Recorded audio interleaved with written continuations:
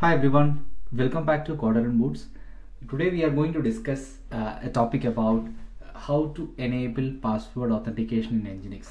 So we have discussed several other topics related to Nginx. So this will be a continuation topic on Nginx that explains the configurations to enable password authentication.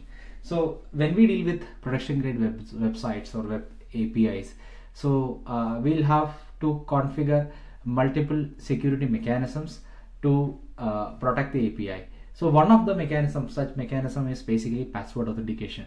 So there are different ways to achieve password authentication. So one is we can say basic authentication, and second is authentication by integrating with third-party systems. So basic authentication is the simplest form of maybe say to enable authentication in any system. So here in this case, we'll not be integrating this Nginx with any third-party systems. So the authentication will be established or achieved by configuring or managing the passwords locally. So compared to the third-party system mechanism, this is less secure, but this is very simple. So this less secure means as the passwords are managed locally.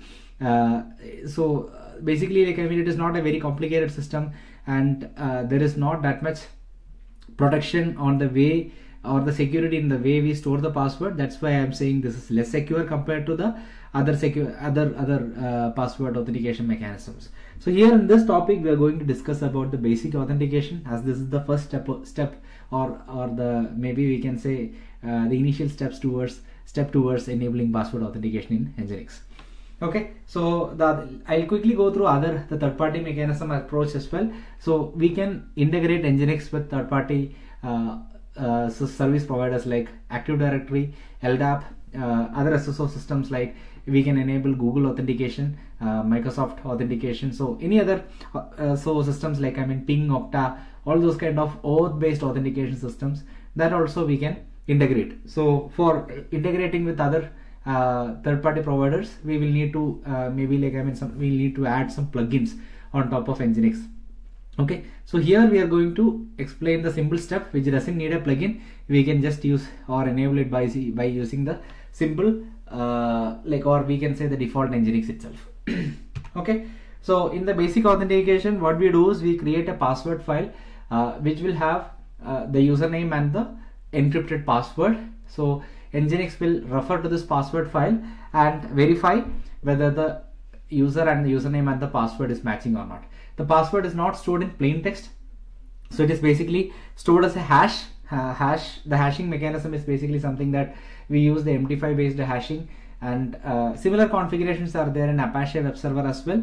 So we use the similar technique to create a hash, the hash of the password, and internally Nginx will compare the password hashes and verify whether the username and password the combination is matching or not. Okay, so let's get into the system and see how we can enable this.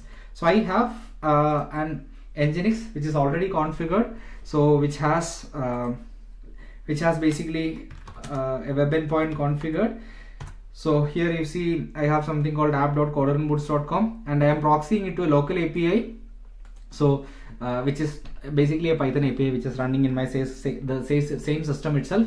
So I have two location blocks. One is /subpath and second is /. Okay, so it is pointing to the locally deployed API. So what I'm going to do is, one more thing, we can enable password authentication at the server level. Server level means basically that is common to all locations. I can keep the password configuration here so that all locations or all configurations below that obeys that. Okay, otherwise I can even keep it within a location block so that the password will be applicable only to a sub block.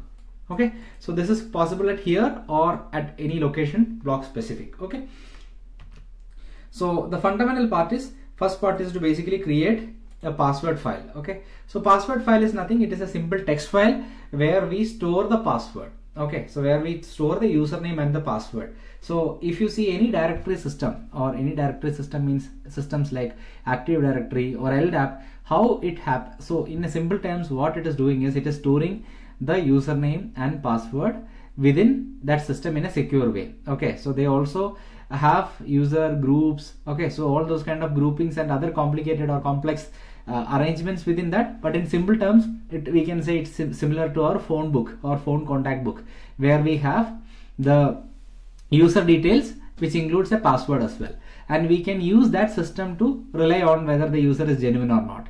So here what we are doing is, instead of relying on a third-party system, we are just relying on this file. Okay, in this file what we have is, we will store our username and a configured password. So this password combination can be achieved in two ways. So one is using OpenSSL. So OpenSSL is like a library which can be used to generate SSL certificates, encryption, decryptions, those kind of activities. Okay, so here I mean we can use it for generating the MD5 hash for the password that we are entering. And another option is we can use something called HT password. Okay, there is a command line utility HT password which is available from Apache. So Apache HTTPD is a popular web server. So as part of Apache web server, they have a utility, they have a CLI utility that helps to generate this password. Okay, so we can use either of these options. First what I'll do is I'll create a password. So the password file is going to be located in /etc nginx.ht password. So why I am using dot is basically to create a hidden file so that it won't be visible directly. Okay, and this command will create a user. Okay, so create an entry in the ht password file, and the second command will create an entry for the password corresponding to this user in the ht password file. So let us try that. Okay, so I'm creating a user coder in this ht password first, executed. So now let's see what is there in this ht password, cat. Okay, so now you can see there is a entry, just coder colon, nothing else is there. Okay, so now what I'm going to do is I'm going to create an entry for the password. Okay, OpenSSL. So here it is nothing, it is just a simple entry, coder colon, that's it. Second is, to that one we are appending this greater than is basically appending to that file. Second is appending an entry, basically that is an output of OpenSSL password. Okay, so let's see what is there in OpenSSL password. So before executing this command, let's see OpenSSL password --help. So it has so many options. Okay, if you see the cryptographic options, you see salt is there, -6 is there, 5 is there, APR1. We are using APR1. What is this? MD5 based password algorithm, Apache variant. Okay, Nginx also uses, because see, whatever password we create, Nginx need to understand how to decrypt it. Okay, so if you create a password which is not known, if you are encrypting or hashing creating a password which is not known to, or if the Nginx doesn't know how to decrypt, it is of no use, right? That's why we are using APR1 based, which is like Apache variant, and Nginx also follows the Apache based, Apache type encryption algorithm. So Nginx knows how to decrypt the password created in, or password encrypted in this format. Okay, so there are other options. So what we are going to do is we are going to execute the second command. Okay, sudo basically sh-c. Okay, executing this particular command, -c for command, and OpenSSL password APR1. Okay, and it is going to store the value in ht password file. So let us create a password for our user coder.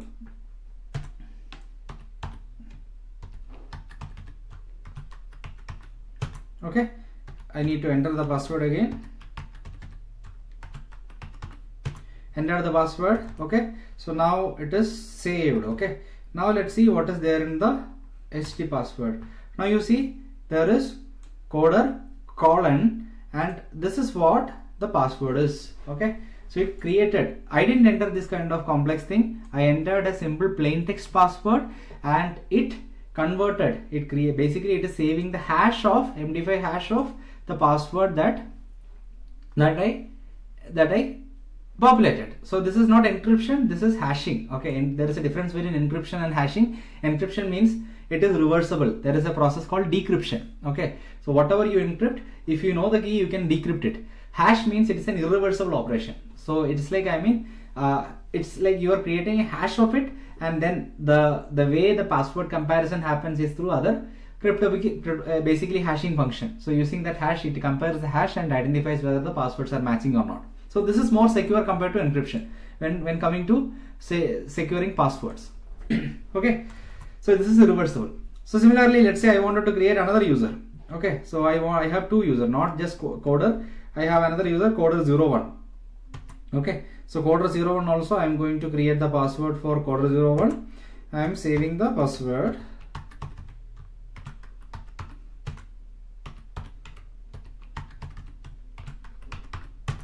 Okay, so I basically configured the password for the second user also. Now you see there is two entries, one is coder and second is coder01. And one more thing, so when I explained about the encryption, difference between encryption and hashing, so I used the same password. In this example I used the same password for both coder and coder01, but if you see the hashed value, both are completely different, it's not matching. Okay, but in case of encryption, what will happen, if you are encrypting the same text, okay, so multiple times, what will happen, so every time when you encrypt, the value will be the same, the encrypted value will be the same. But in case of hashing, what will happen, the hashed value is not going to be the same. So here I configure the same password. Okay, here also I configure the same password, but if you see the hashed value, it is completely different, so that people will not be able to compare whether the password values are the same or not, because the hash value is not going to be the same every time. Even if you hash the same value at different times, the values will be different. Okay, so I hope that is clear for you. So then now what we need to do is we need to add the authentication configuration in the Nginx to enable or tell Nginx that use this file to authenticate. Okay, so the second method is basically using the Apache utils that we will explain later. So for now, what we will do is we will add this block. So here what we are doing is we are saying auth basic restricted content. This is basically the note, and then auth basic user file. It refers to this file for the user authentication details, the password, everything. Okay, so what we will do, we will go to the Nginx configuration, and I am going to add this right now to the subpath. Okay, so we can configure this at any level. So at present I have configured it to the subpath. Okay, so now, and one more thing, whatever file you create, it should be readable by the Nginx user. Let's validate this Nginx-t. Okay, Nginx test is successful, configuration syntax is okay. Now let's restart service Nginx reload or restart. Okay, restart means it will restart everything, reload means it will just reload the configuration. So it reloaded or restarted. Now let's open the browser. Okay, app.codeandboards.com. So this is basically, I have added to the subpath, right? So in the root there is no password authentication, it just returned thank you from root. But let's try to read the subpath. Okay, now you see there is a pop-up box. It's asking me for the username and the password. So I'm entering the correct password now. You see, thank you from subpath. Okay, so it is asking for the user. Let's try with the wrong password. Okay, I am opening an incognito browser coder and I am entering a wrong password. You see, it's again giving the pop-up again. Okay, so it's showing the password is wrong.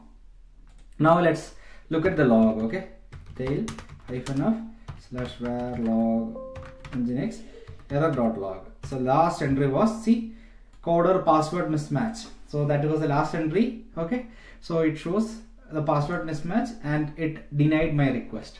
Okay, so in the previous video we have discussed about blocking request or allowing a blocking request based on IP address or range of IP address. So in this video we discussed about securing the API endpoints using password. So the same password, let's say now let's go back to the configuration. So we can configure this auth section at the server level so that this will be applicable to both the endpoints. Okay, right now it is only enabled to the subpath, right? I am enabling it at the server level. Okay, so that this will be applicable to /subpath and / and anything that comes under this. I'm going to comment this.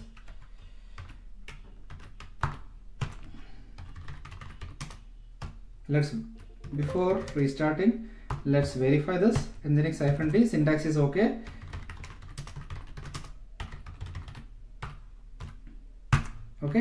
restarted. Now let's open the base path of it. See, now base path is also asking for password. Now this time I'll enter the second username. Okay, so now thank you from root. So that means now the authentication is enabled for all the endpoints under app.codeandboots.com. So I hope this example is clear. So maybe in one of the upcoming videos I will come with integrating Nginx with some other third-party systems like either Google Authenticator or Active Directory or something, so that you will be able to integrate in an enterprise. Okay, so in enterprise applications you will need some of this integration, but this example helps you to enable basic authentication. I hope this example is clear. Thank you very much for watching this video. If you have any questions or queries, feel free to comment below this video. I'll definitely respond back.